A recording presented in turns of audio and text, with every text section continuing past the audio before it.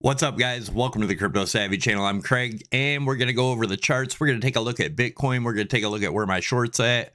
And also at the end of the video, you're going to want to stick around. We're going to take a look at that BNB chart we've been looking at for a long time. Also going to break it down into a smaller move and see what we could expect, both the higher and the lower targets. So definitely stick around if that does sound good to you. Make sure you take 1 second out, scroll down under the video, smash that thumbs up, and let's get into it. Also, my Discord, people were saying the link wasn't working below the video. I did change that link. I put a new one in there, so definitely check that out for the free Discord. I will be giving away some 20% bonuses on top of your deposits for Prime XBT today, so make sure you join. Let's get into it. So looking at the tweet from January 23rd, where I even put retweet, shorted the shit out of Bitcoin at 31,420 with stops at 31,600, and here's why. And we're going to play that video real quick just to show you. But the measured move of this in the super bullish case scenario would be the measured move of the channel, bringing it up to where it broke out. That gets you to 31.5. Now, I made this video 5 months ago, so I was talking about that 31.5 5 months ago, and I did do exactly what I said, short at 31.5. Right now, we're at about 30,285, definitely in profits. Now, I could take some profits here, but guys, I don't risk more than I'm willing to lose, and that's what you should be doing if you trade. Make sure you use stops, plan your trades, stick with your trade. Usually when you change trades in the middle because of emotion, it gets you wrecked. So as of right now, I am still in my short here. I plan on moving my stops down once we passed, once we get past like 29.4, I'll move them back to around 30,100 to put them in small profits, right? Yeah, a lot of people just don't get the trading thing, and they think you get liquidated if you get stopped out. That's not what happens. People think of liquidation as you lose everything. Well, if you're trading properly, your main focus should be to preserve capital, not to get rich off of one trade, right? Preserve capital. Anyways, so that 31.5, that's where we're at now. And if we look at the fibs, we drew some fibs in here. The 0.236 fibs around 27.7. Then we have the 25.3.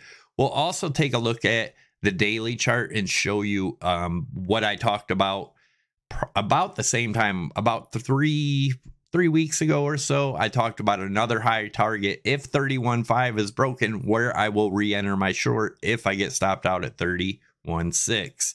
If you guys are interested in trading, before we go any further, check out my sponsor, Prime XBT. By far the best exchange out there, in my opinion.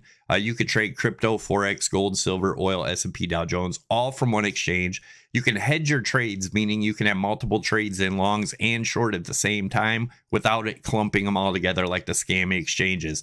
You can use my link down below, and also, promo code SAVVY50 will get you up to a $7,000 bonus to use towards your margins. SAVVY25 will get you 25% off your fees. I'll also leave a tutorial at the end of the video. Let's take a look at the weekly on Bitcoin real quick. Remember, we'll check out BNB at the end of this video. That seems to be playing out beautifully. So forget all the 4-year cycle stuff you hear about all the time, right? That's how a lot of markets get messed up. I'm also going to show you guys bubble pop pattern and how they work and why they work, right? Which I believe we're in right now, just a bear market rally, only to continue to the downside. And this is nothing different than's happened in any other bubbles. But first of all, let's look at the weekly bearish divergence. So we go from this high here to our high we're at now. Right here we had, this is exaggerated divergence. We were straight across on the RSI, much lower on the price action. I do think our next leg down is coming very soon. As stated, for the last 2 years, I said I think the bottom would be in September, October of 2023. I'll also leave that video at the end of the video up top so you can check it out. Now let's look at this high here and this high here, right? Lower highs. And if we look at it on the RSI, higher highs. That is hidden bearish divergence. Hidden divergence is a continuation of the trend. This is still a weekly downtrend, right? In the big chart, the big picture. And then if we look at this high here and this high here, we made a higher high where I have this yellow line.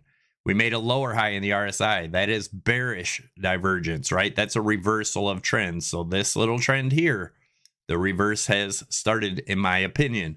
Now, again, we'll look at the daily and I'll show you what could be our next move, right? So I made this chart here a few weeks back and said if we broke this 31.5, we could go as high as 32.8. So if I get stopped at 31.6, my next short is around 32.8. That is still what I'm looking for. You can also see right here on the daily chart, we made higher highs right here, lower highs right here. That is bearish divergence, right? At the top of the trend reversal. Now, one more thing I want to talk about real quick is the gaps.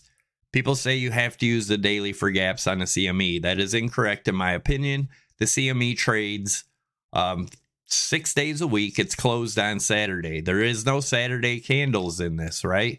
So if you use 8-hour candles, those are trading periods. The 8-hour gaps, the next one down is 11.2. And then we have 97.40. After that, 76.30. And the lowest one at 35.70. I do think it is very possible we get a wick down to here sometime by the end of this year. I still believe that as a possibility. Nevertheless, I still think we see under 10K, which would be to close this gap at 97.40. Could I be wrong? Yes. None of this is financial advice. What I've been showing you for over 2 years has not changed. All right, here is the bubble pop pattern, right? So as you notice in the Amazon bubble right here, we had some huge rallies. This doesn't look big, but that was over 100%. It was from 42 cents all the way back up to 91 cents. This is how bear market rallies work. They get everyone bullish, think it's going back up. It happens over and over. You can even look at the simple cheat sheet, market cheat sheet, right? Google it. It always has false bottoms. And then there's a long period of accumulation. And most of these long periods of accumulation, people back out, get out, never come back, while big money is just accumulating for the next big run.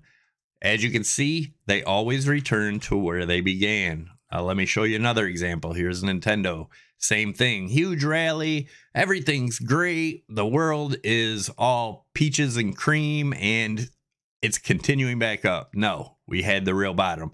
Always continues back to where it began, right? Same thing over here. Bitcoin, I believe, needs to come down to at least these levels, 9,600 to 3,500. I'm still sticking to that 100%. Let's see something else here. Here is Sony. Same thing, guys. Returned right back to where the bubble began. Right back down to this would be where Bitcoin goes.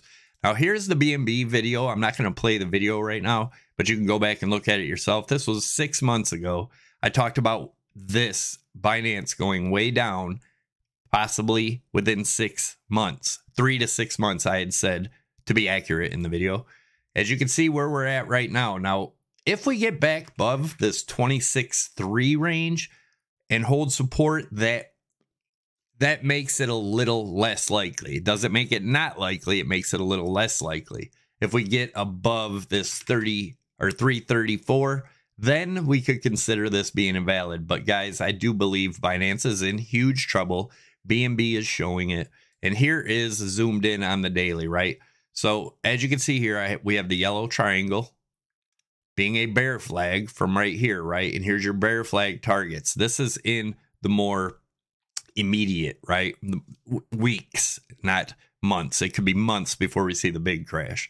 But as you can see, we look at the 55 EMA here. So if I take this bottom line and clone it, then this could end up being the bear flag. So we could go up as high as that 261 to 262, 263 range, right? Before getting rejected to come back down.